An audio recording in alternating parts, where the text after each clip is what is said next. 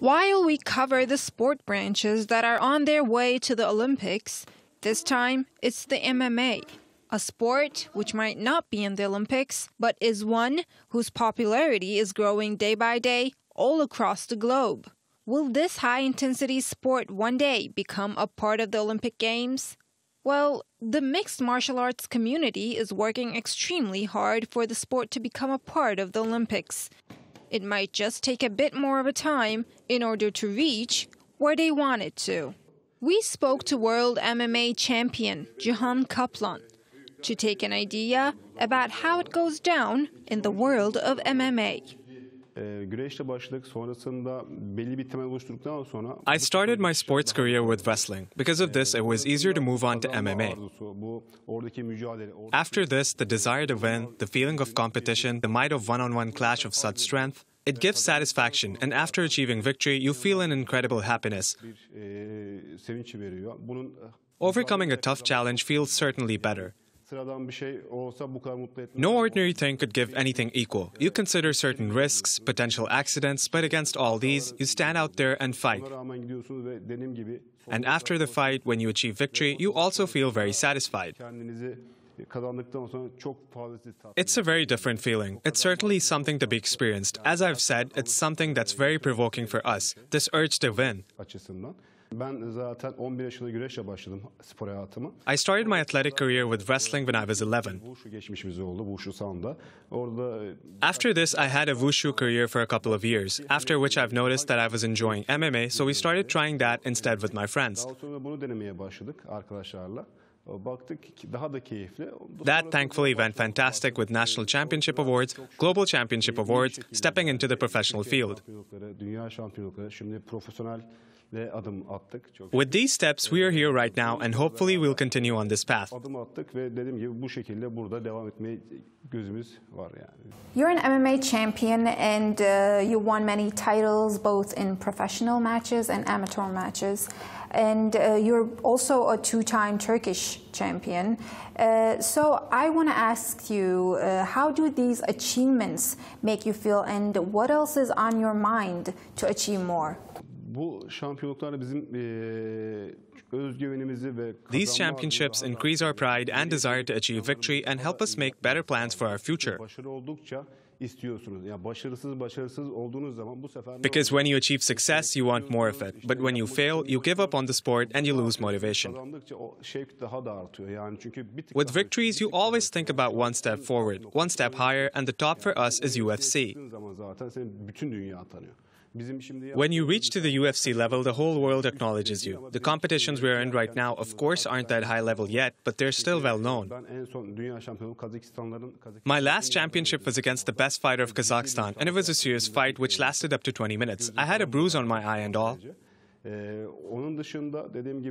Apart from this, our number one goal is how to best represent our country and our flag out there. MMA can't be considered a very new sport in Turkey. Our federation was only established in 2013. With our federation, MMA is now being acknowledged in Turkey thanks to their help, and the interest for it is incredible.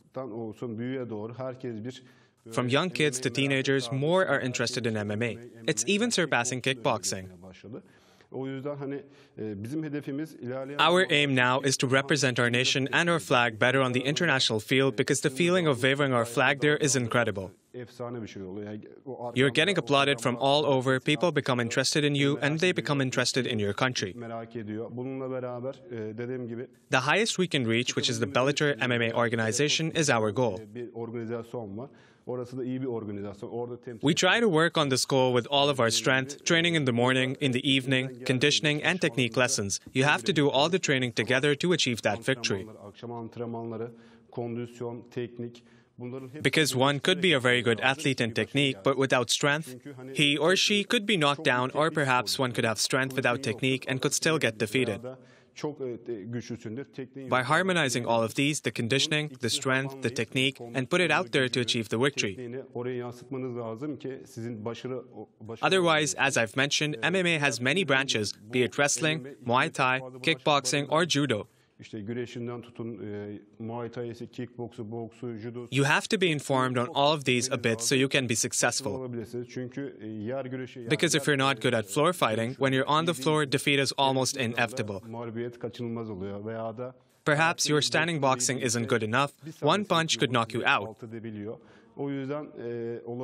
That's why you should be informed on many different tactics. Our foundation is wrestling, and yes, we take advantage of this because power of wrestling is a bit different in MMA. It is certainly an advantage. Other than that, for the last 3 to 4 years, boxing, kickboxing, and other types of sports we've improved upon. Jiu-jitsu is quickly getting our attention because floor fighting is becoming more and more important. If you cannot control your enemy on the floor, they just might defeat you instead with a technique. That's why learning all of these a bit and try to be better overall is a very important thing.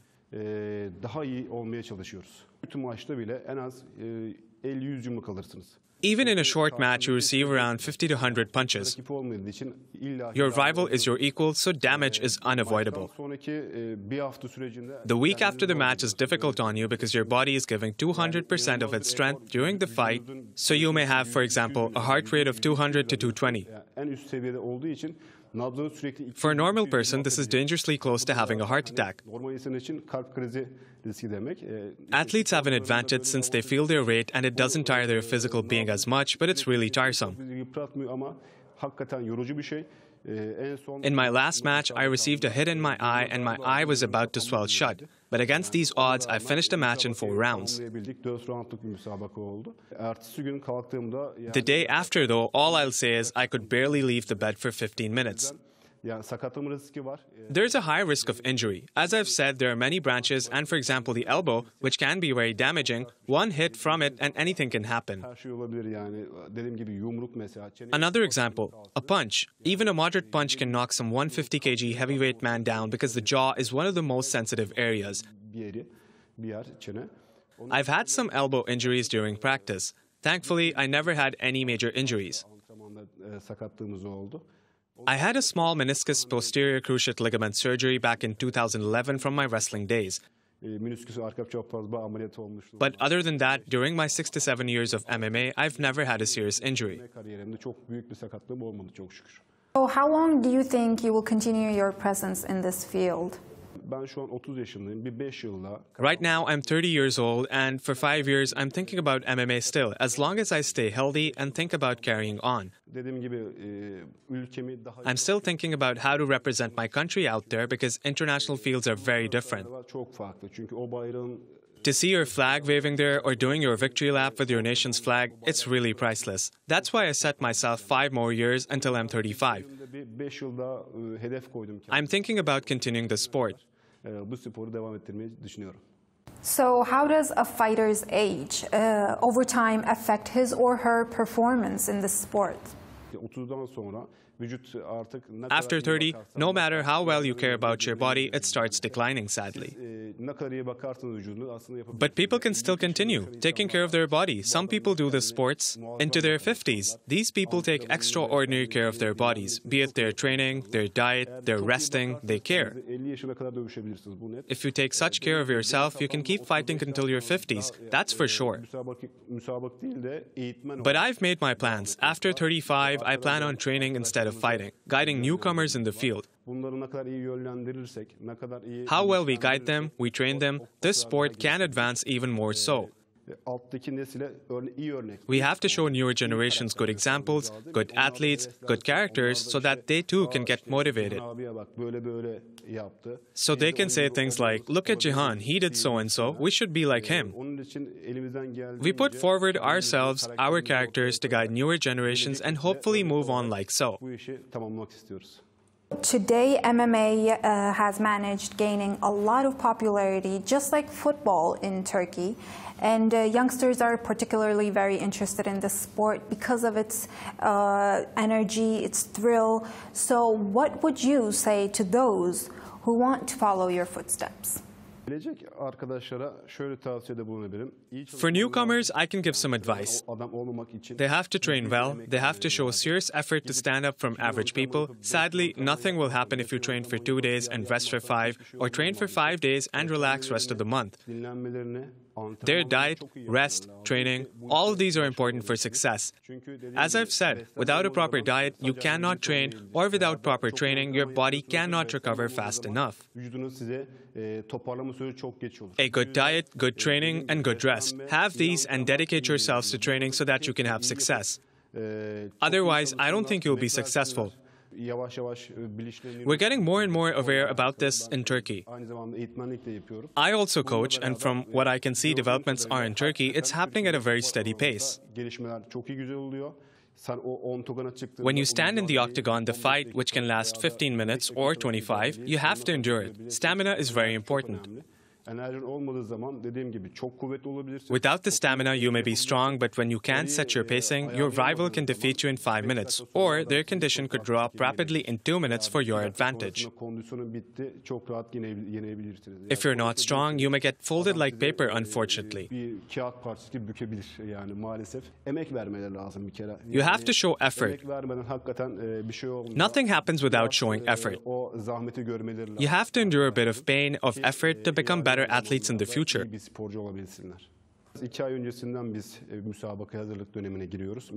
We begin our training period 2 months before the actual match. Of course, we train throughout the year, but match training and its tempo is very different. Usually, waking up at 6 a.m., we start with our jogging. After a brief rest, we do our training, be it technique or strength. At 5 p.m., we usually do our third training routine. We keep this up during our 2 months of special training. Of course, we adjust our diet accordingly.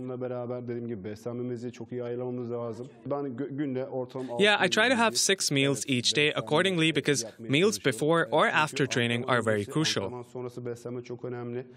An improper diet decreases the training performance and with it the morale. Questions such as, why is this happening? Why can't I do it? Pop up.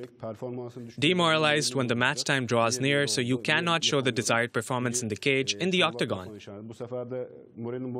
This is why this 2-month period is as such. We try to do strength training. This changes according to our program and can be as little as a single training session or 3 sessions.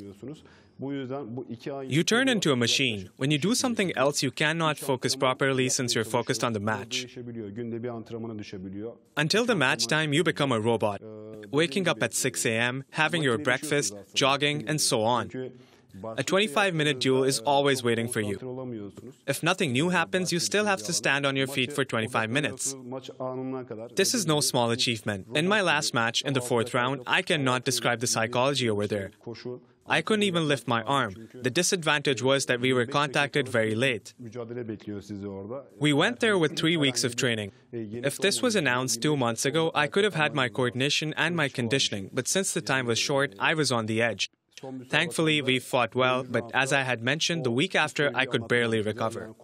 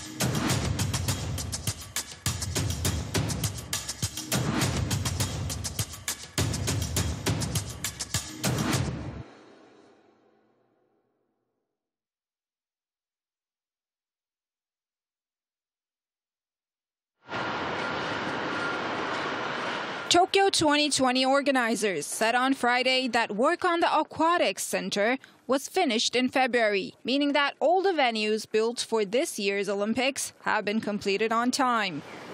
The Aquatics Center, which will host swimming and diving events at Tokyo 2020, was one of the 8 new venues built for the Summer Olympics, in addition to Athletes Village.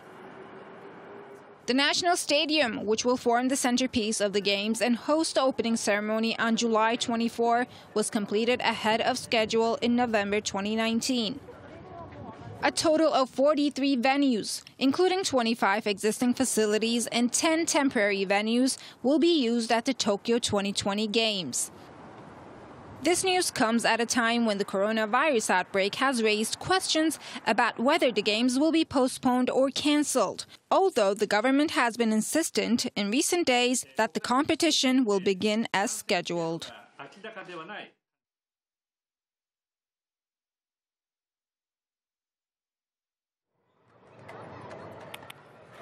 Children, mostly girls, in Afghanistan, Cambodia and South Africa are skating to success thanks to a non-profit that uses skateboarding to empower youth.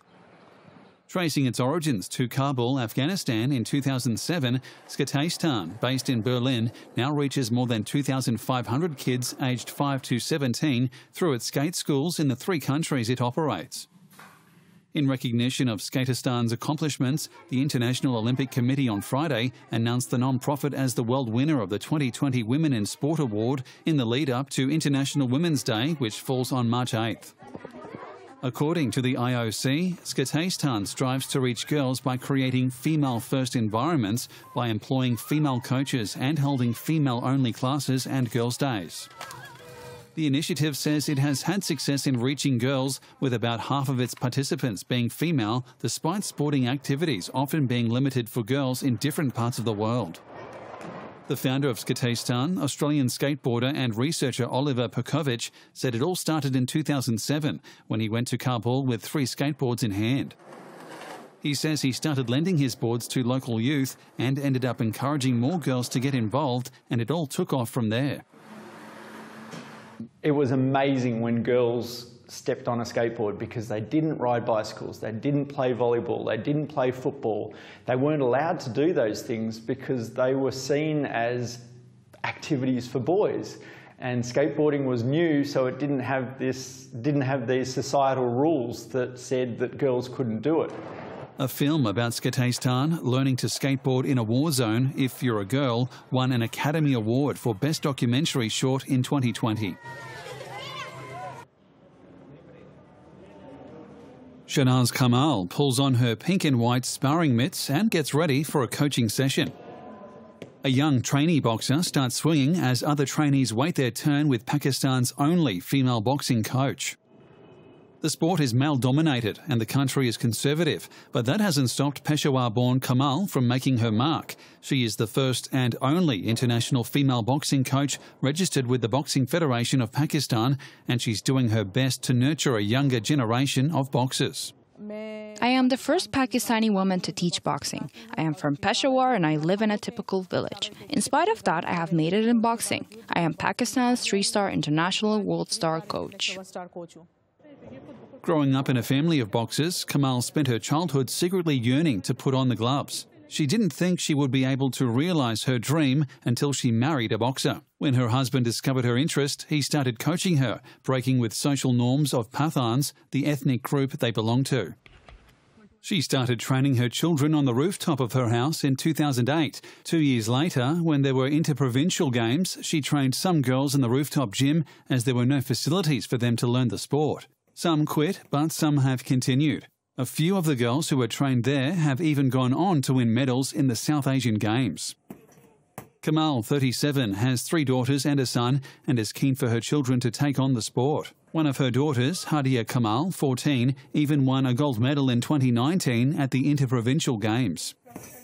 To date, Kamal reckons she has trained around 600 male and 150 female boxers. She says there would be more if there were government support.